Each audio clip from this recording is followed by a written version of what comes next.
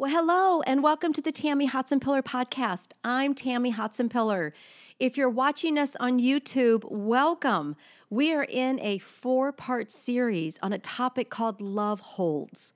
And we actually have a women's conference coming up here in Anaheim, California on February 2nd and 3rd. We're so excited about the conference. We want to invite you to come.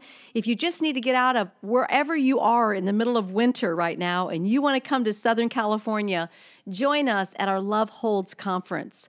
We've got some great guest speakers, and it's going to be a great time to come together and be encouraged and inspired on this topic, Love Holds. In this 4-part series, I'm talking to you just about that very theme, that love truly holds. There's a scripture in the Bible that says love covers a multitude of sin. And when someone has hurt you or wronged you or pained you, there's something about love that you just can't fight against. In this series, we began with the 2-part series of, first of all, God, that truly God does hold us, that the love of God holds us. Let me tell you right now, girlfriend, there is no love like the love of God. And so as we press into the love of the Father and we understand that He holds us and He caresses us and He teaches us about His perfect love, that it truly is a divine love. But then we moved into family, and we talked about how we need to extend love to our family, how we need to bridge a gap in areas with our family, with our children and our parents and those that we call our extended family. But in this part of the series, I want to talk to you today about the fact that love holds in friendships. Now, if you're like me, I've had great friendships. I've been blessed with great friends in my life, but to be honest with you, some of my friends have hurt me deeper than anything you can imagine. Some of my greatest pain have come from my deepest friendships. And I've been disappointed, I've been hurt, I've been talked about. And I want to talk a little bit about how do you have a healthy friendship? How can you love through a friendship? How do you love with God's love and not give up on a friend? Let me put it this way. There are different categories of friends. So think about it this way. We have acquaintances, and those are people that maybe a girlfriend invites you to a party and you meet 2 or 3 friends and you all have something in common, but they're really just an acquaintance. They're not a deep friend. Or maybe your colleagues, maybe people that you work with and you're with them 8 hours a day. You obviously have your job in common and you call them a friend, but you don't do anything with them other than work. Then we all obviously have close friends, people that we share our soul with, our pain with, our sorrow, our joys.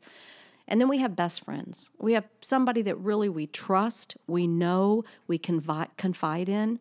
My husband has this theory that if you die and you have 5 relentless friends at the end of your life, you are a blessed person. A relentless friend is someone who is with you in good times and bad times. They don't care what you've done. They don't care who you are. They love you unconditionally. So as you begin to think right now in your mind, who are my friends and what classifies them as a friend? I've written this and I thought it's pretty good. Friends are the family that we choose ourselves. Friends are the family we choose ourselves. I laugh with my sisters all the time. I have 3 incredible sisters. But I tell them all the time, if we weren't sisters, we probably wouldn't be friends. Because the truth is we really have nothing in common other than our bloodline, other than the fact that we shared clothes growing up and the same roof over our head. But we're so different that we really don't have a lot of commonalities. But the thing about a friend is someone you get to pick because you have things in common with them. You trust them. You love them. They carry you when you fall down. That's what a friend is.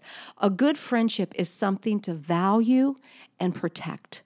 So what I want to do in this podcast, in this YouTube that you're watching with me, I want to walk you through some steps and some strategies on how to build a good friendship.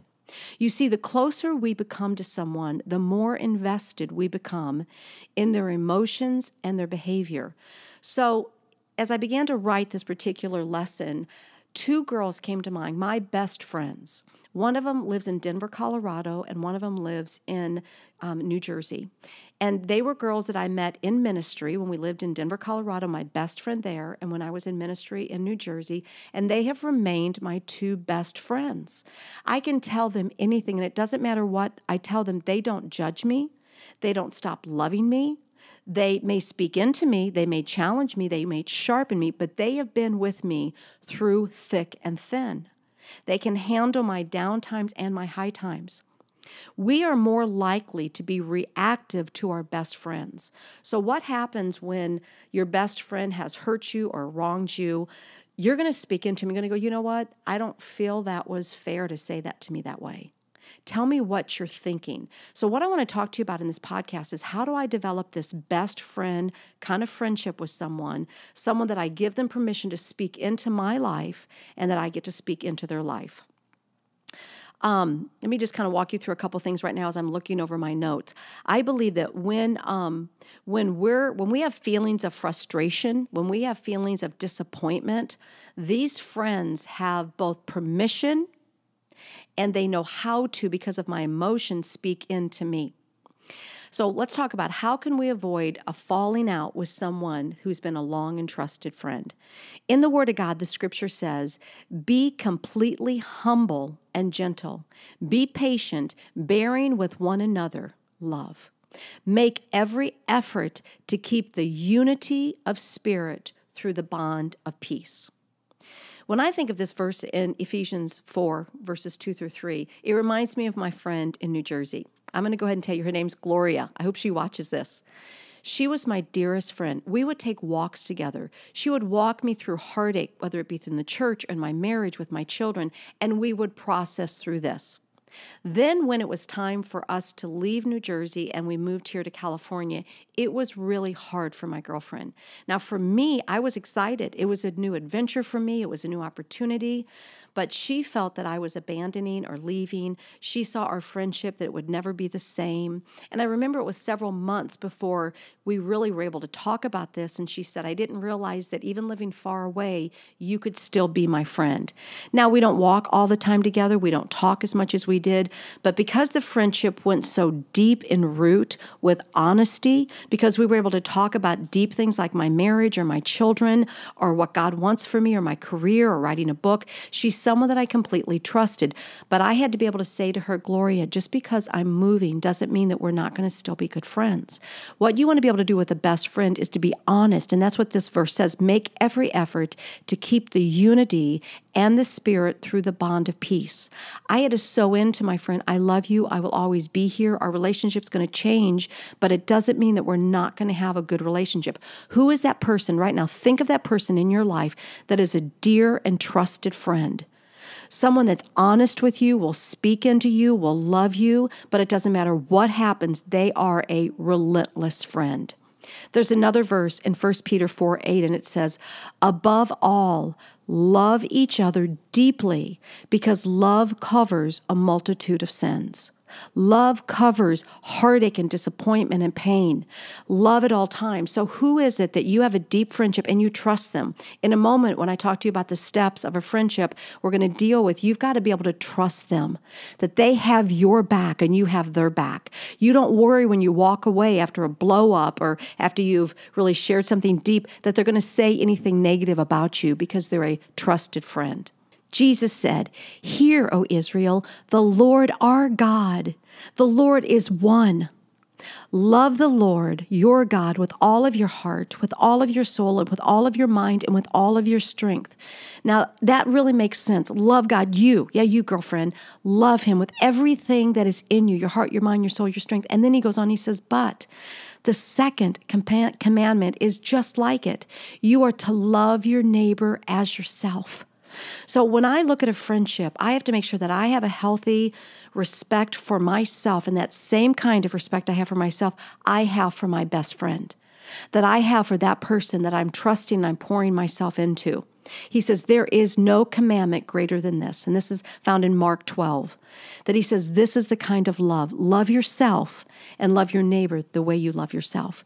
You see, the key to a lasting friendship is gratitude and loyalty. Can you say that with me? Gratitude and loyalty. Now think in your mind right now, who is your best friend? Maybe you have one or two best friends.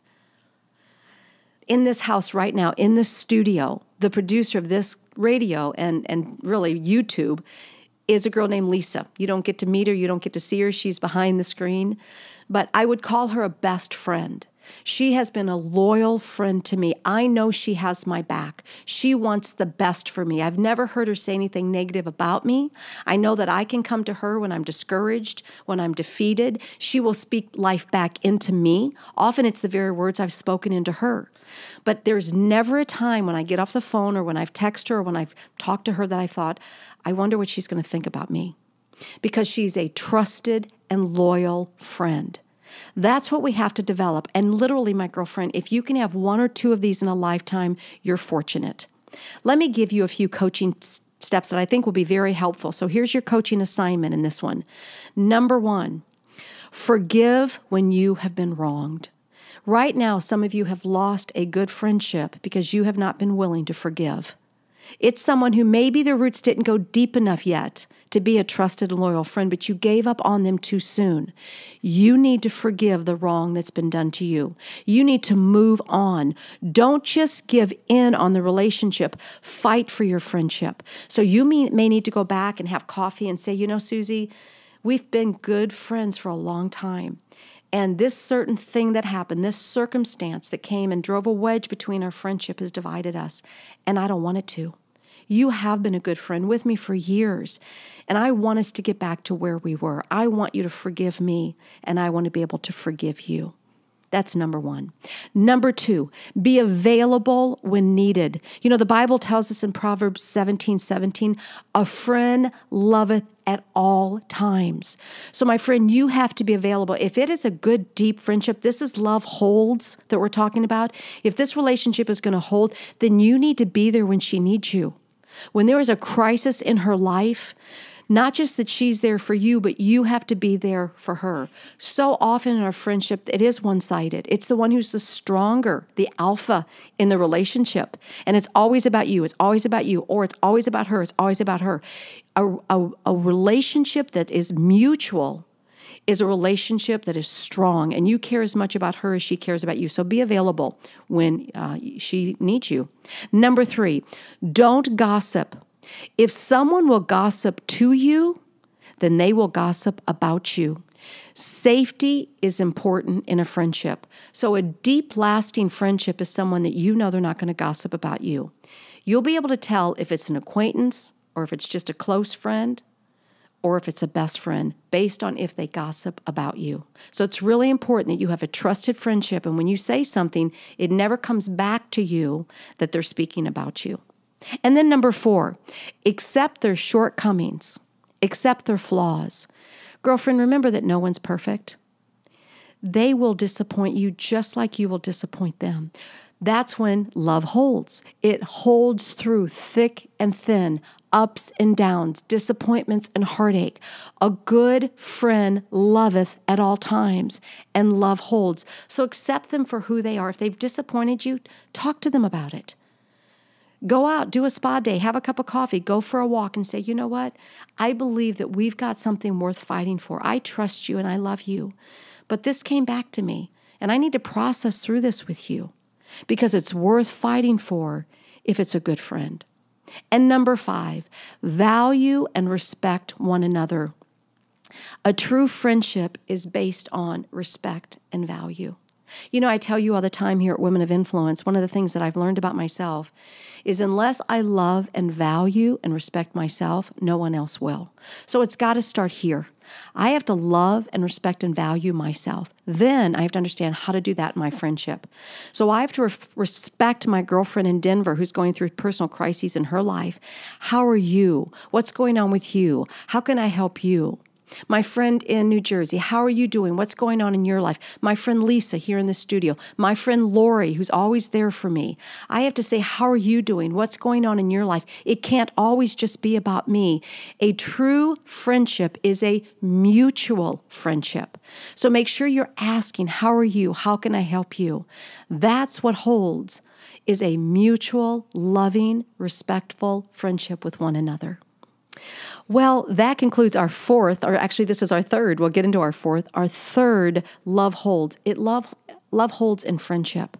So let me ask you right now, begin to think in your mind, who are 2 or 3 friends that are your relentless friends? Call him today, email or text him and say, I just want to tell you that I love you today. I just want to thank you for being a relentless friend.